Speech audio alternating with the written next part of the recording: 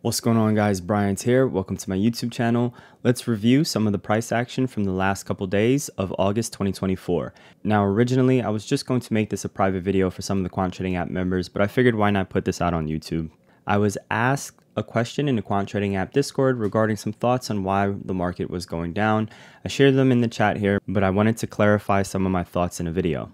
If you don't know what Quant Trading App is, link is in the description to the website. This video will be heavily focused on the tools offered by QTA, so if you're not interested in QTA, I wouldn't really recommend you watch the rest of this video. This is the SPY on the 15-minute time frame. It was a pretty simple week regarding a swing trade as we had a clean bounce off of the Quant Trading App buy zone. Here are some other elements of the market. We have the SPX also hit the buy zone.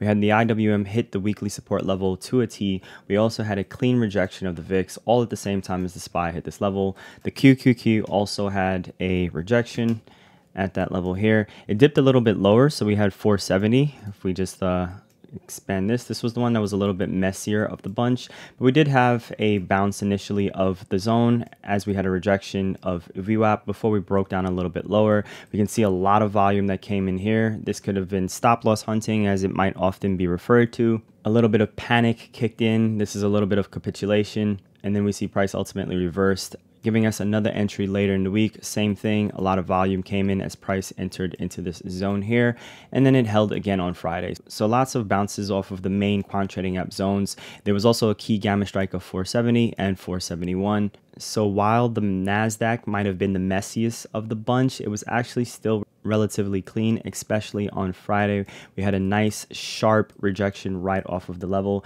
These levels come from the Quant Trading App script, by the way, so nothing on my chart is drawn in manually. I'm just going to hide this. You guys see, clean chart here. This is our weekly script that is calculated at the start of the week. So from Sunday, this zone is already on our charts. It allows us to have plenty time to prepare for what we're going to do before price gets to the levels.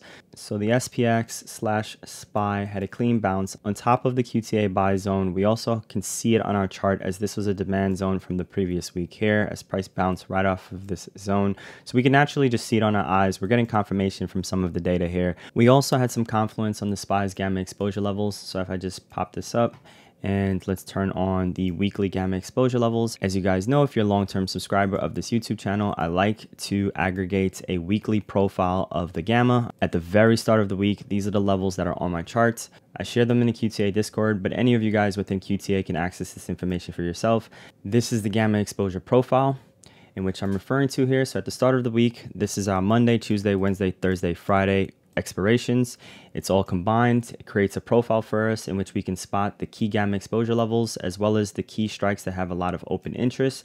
Take these levels. Here's our absolute gamma strike. Here's our positive gamma strike. Here's our highest positive gamma. Here's our highest negative gamma. Here is our G flip strike. Here's our strike with the highest open interest, highest call open interest, highest put open interest. Very simple for us to see. This is where the high absolute gamma strikes are. I take this information and then I just plot it on the charts because it makes it pretty easy to share, especially for new traders within QTA that are unaware of gamma exposure. I've been sharing this in here for a while now, and I've been sharing this on YouTube for probably 2 years now, if I remember correctly.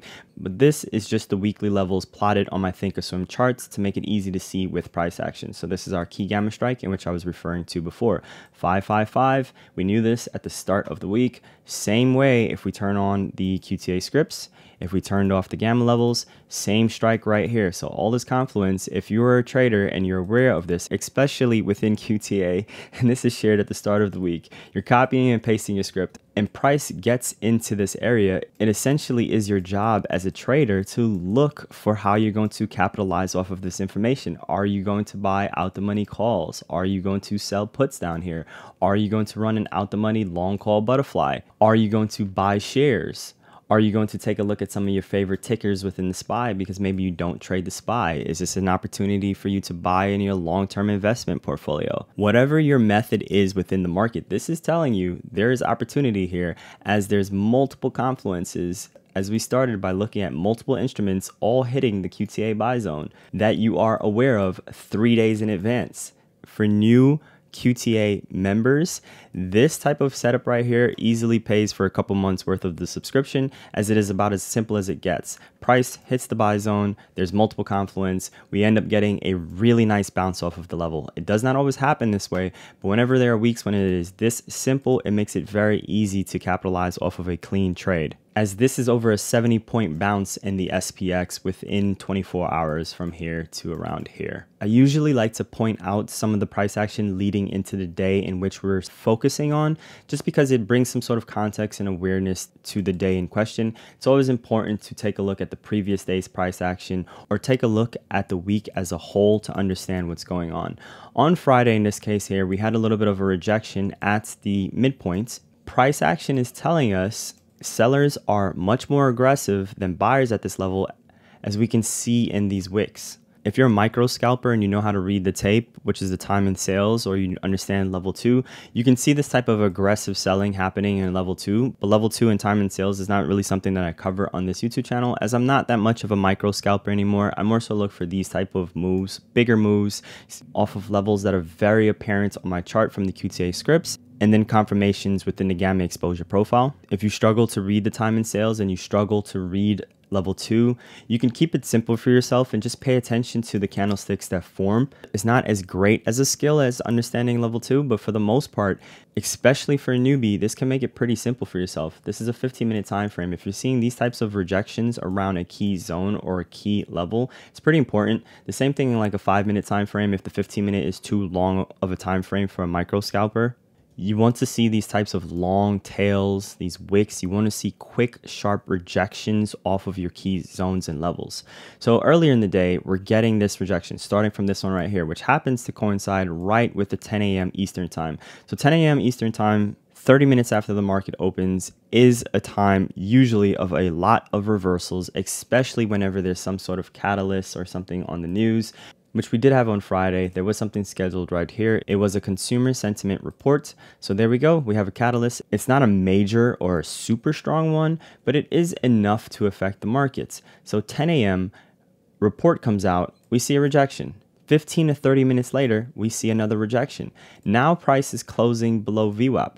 These are all warning signs right here that momentum has slowed down and it is no longer in favor of the bulls, who are defending the 2-day anchored VWAP at this point. But if price cannot hold this 2-day anchored VWAP, then we know who is taking control of the day. So below this level, bears have now taken control of the day. We're also below the low of day. So we are below the low of day. This is the low of day right here. We've now broken that level. We are below the 2-day anchored VWAP. We are below the intraday VWAP. We can see the aggressive selling here. These are all early warning signs, and you can wait for the close of these 15-minute candles. Let things really settle in.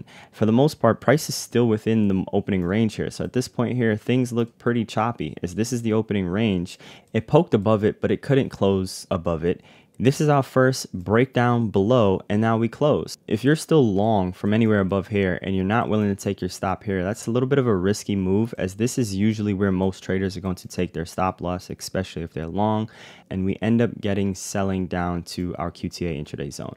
This obviously is in hindsight, so nothing is moving, but there's plenty clues, as I like to point the same type of clues out time and time again, so you guys can just spot this for the next time. Where was price in context of things? We were also at the absolute gamma strike, which was a significant strike that we are aware of at the start of the week. So I'm going to turn these levels on, and now I'm going to turn off the QTA level. So now we're just taking a look at gamma. This is another perspective for price action. Where is it also rejecting? Right at the absolute gamma strike.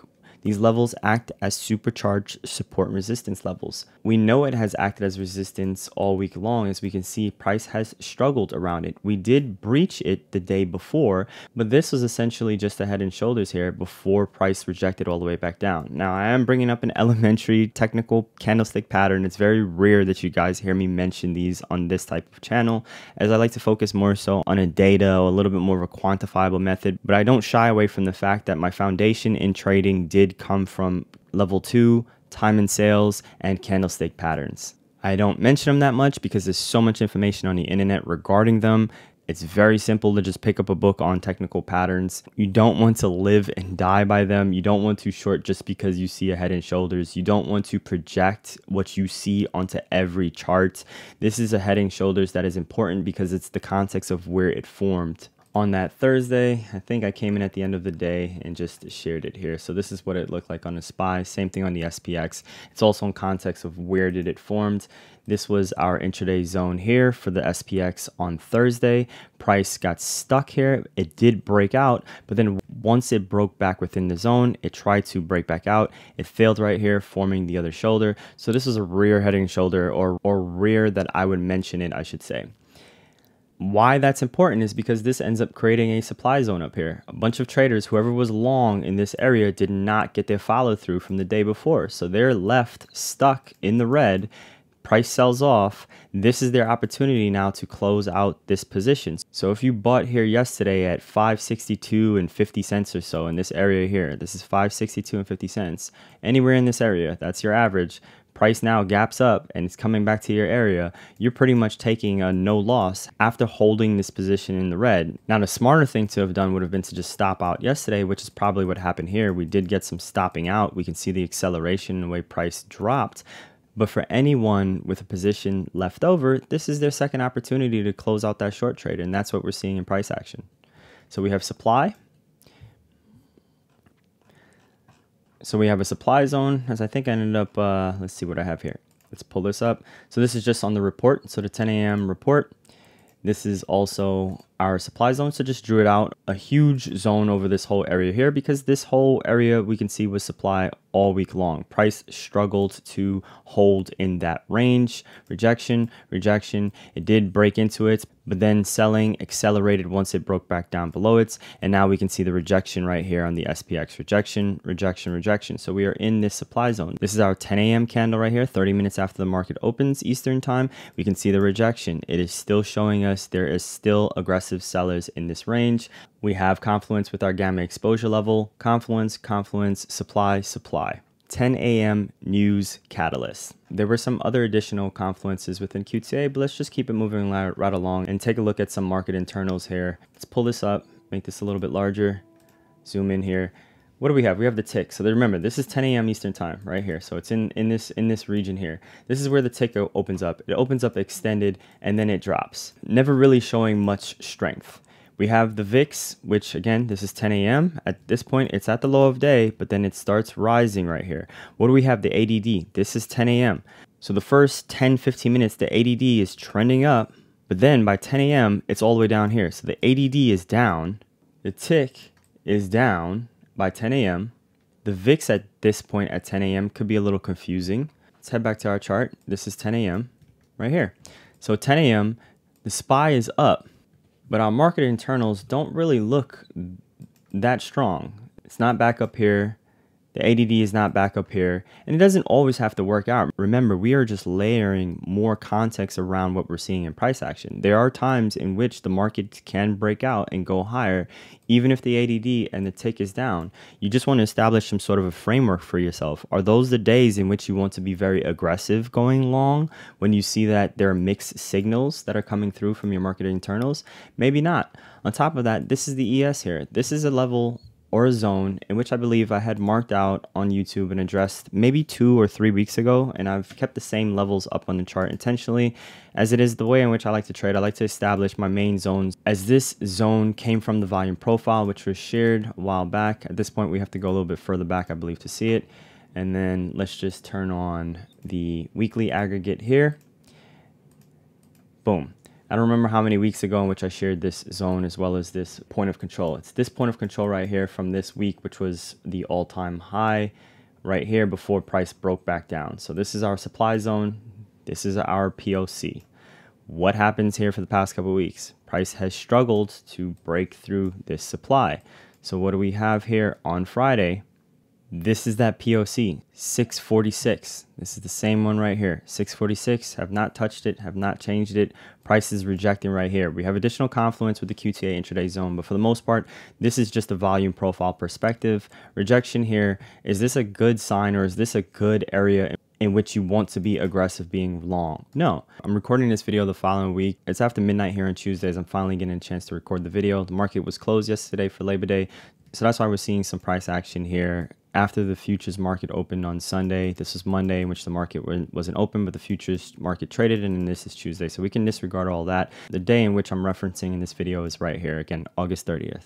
To conclude, let's analyze the SPX and some gamma exposure, as I think that was also asked in the question regarding seeing some positive gamma exposure. And I want to kind of summarize this video here. So we're not going to do the deep dive into the gamma exposure as I often will do, as well as the SPX trade engine for QTA. We will just glance at the end of the day. So this is what it looked like. I recommend you check out some of the previous videos if this is your first time seeing this, in which I do a deeper analysis in this.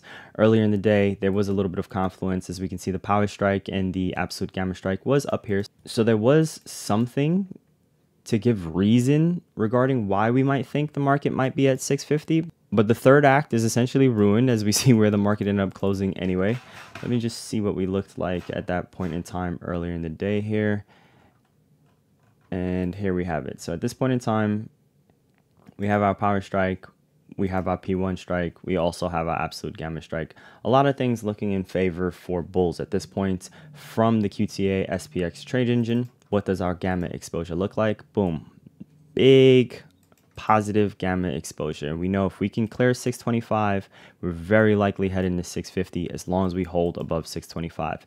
If we can't hold above 625, where do we think we're going? This is our transition zone. Things are pretty choppy here, but we do have a high negative gamma strike here if these levels can't hold. So if 605 can't hold, we have 585. Let's take a look at our chart. What do we have? We have 585 right down in this area. This is essentially where the selling stopped. Then we have 625 right here. If this level can't hold, where does price go? Down to this level here. So these are our key strikes here. This is our key support level here. But we have an attraction to 650. Now, personally, I was upset because I wanted to take this trade long to 650. I believe I shared that in the chat. I was not convinced at the time when price was selling off. I think we were discussing this. There were some traders that are a little bit more aggressive that took this bounce here. There was confluence to take this bounce early in the day. It wasn't enough oomph for me to swing as I was looking to swing long. I wanted a lotto with another attempt to 650 on the SPX, but I'm still uncertain. At this point, this is when the SPX and the SPY was down here. So I had reasons to be uncertain because I wasn't convinced. I wasn't ready to swing at this point here to 650. And by swing, I wanted to swing a position over the weekend. I was not considering a day trade because at this point I had ruled out 650. I figured since we were all the way down here, the highest price would be back up to about the 625 area. And this is where I would have expected would have been the highest in which the market would have gone. But this was the last trading day of the month. Weird things tend to happen on that close of the monthly candle. So it's not that surprising that this much damage was done. I was a little upset for my own reasons, mostly because if I were to pull this up right here, let's just close this out. I ended up not getting into the trade even though I put a bid out. I was just a little bit too shy in terms of hitting the ask. My criteria to get long, in this case here, I missed this opportunity. I actually was not aware of this. I would have gotten long in this area here. But if I miss my ideal entry in which I see a nice long wick at a key gamma strike like this, when I'm not seeing any additional confluence for sellers to really take control of price. At this point, the risk is so low going with an out the money butterfly or an out the money call that I'm willing to take the risk in an area like this. But since I missed this, once price reclaimed the intraday zone, I told myself if we can get back above VWAP, I want to see price reclaim VWAP in the 2-day anchor VWAP, I will take a trade long. I put my bid outs in this area here and I was not filled because I was a little too passive with my order. It was a broken wing butterfly for Tuesday's expiration. And I was going to hold it either into the close or I was going to hold it in over the weekend, depending on how far price went. Price had this massive 15-minute candle right here. My orders was still left down here and that made me upset. I shut down the chart. I did not want to see what was going to come from there because at this point, I told myself we're probably going to 650 and I did not participate in that afternoon trade at all. And this would have been a really nice win to close out the week. A couple of key takeaways, I guess you can say. Pretty simple here. Gamma exposure was letting us know 650, and it was flashing 650 multiple times throughout the week. So that's one of the reasons in which it was a target. 625 was the level it needed to be over. Once it was over 625, we saw a little bit of participation up here at this 660 strike. So I did like that. However, this is not a profile in which it was very aggressive to be long. I like to see bigger strikes in positive gamma past the target in which I'm looking for. In other words, I don't like that 650 was the only real major target. I like to see, if I'm going to target 650, I want to see maybe 660. I want to see something happen all the way up at 690. I want to see a lot of big positive gamma bars past the strike price in which I'm targeting. I want to see a decent amount of volume past where I'm targeting. In this case here, it had some decent volume, but it also had a lot of volume down to the put side too. These high volume strikes can act as support levels on the way down. So we had support at 600, there's support down here at 580, and then we can see from a gamma perspective, there's support down here at 585. So anywhere within this region, we would expect there to be some sort of support. But 30 minutes into the market open, I don't think there was any way to really know where we're going to go all the way down to here and then all the way back up to here within the same day. Or at least that's not something I was anticipating happening in the same day. Just going to play through the gamma exposure here. As we can see, these gamma bars growing. Now, obviously, we're getting closer to that 585. We can see this is our support has grown. However, there's still a decent amount of positive gamma up here. We can see what happened with the 625. If anything, these levels didn't really get that flat, and that's something that we might see when price sells off. We will see that the positive gamma, especially when there's not that much time left in the day, these levels will start shrinking. We didn't really see them shrinking. So that was interesting in itself. Definite support down at 565 is this is a massive positive gamma strike surrounded by a bunch of negative gamma. However, the overall net GEX was still positive, so that's interesting. Continue to play right along. Now it turned negative. That's why this turned red. Continue to play, but we bounce right back into positive gamma territory, reclaimed 5600, and then at this point, it's very interesting that we ended up again jumping all the way up to 560 to close the day. There's no print at the end of the day because the market is closed, so that last candle didn't get cashed in QTA. This is a huge candlestick within 15 minutes. It's over 20 points in 15 minutes at the end of a week. That's a dirty candle right there. If you are a short, that will ruin your entire week. Hopefully you guys enjoyed this recap video, just covering a few days worth of price action with a focus on Friday. QTA is having a very rare sale occurring right now. You can head over to the Quant Trading App YouTube channel if the video is still up, if the sale is still going on by the time you're seeing this video. The promotion ends on September 7th. This is probably the largest sale that's ever occurred, and the last time there was a sale was back in 2022. So you definitely don't want to miss out on this opportunity to gain access to some of these tools that bring a lot of context around the markets. Whether you're interested in the trading view or the Thinkorswim scripts or the gamma exposure levels or especially the SPX trade engine, there's a lot of value here for traders of all different styles. Swing traders, scalpers, day traders. A major benefit is everyone within QTA is looking at the exact same levels. The script plots the same thing essentially on everyone's chart. And the Discord is a place for you to ask QTA questions with like-minded traders that might be able to help you out. If you enjoyed this video, leave a comment down below, like it, share it if you learned something, and I'll catch you in the next one. Thanks for watching.